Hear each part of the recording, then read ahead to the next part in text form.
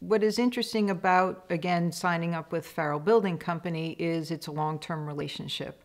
Not do they just kind of leave their projects, but they do have a whole service department that follows and maintains properties as needed. And because this was a spec house, I wasn't taking over the property.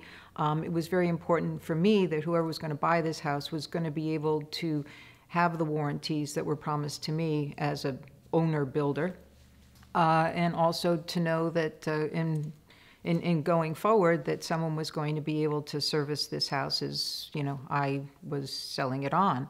And from the moment that we signed on with the Farrell Building Company, they immediately assumed that whoever I sold the house to would, of course, enjoy the long-term customer service that any owner would. So that was a great thing for me. And I think it was a selling tool for the house as well. Tool for the house as well. Tool for the house as well. Tool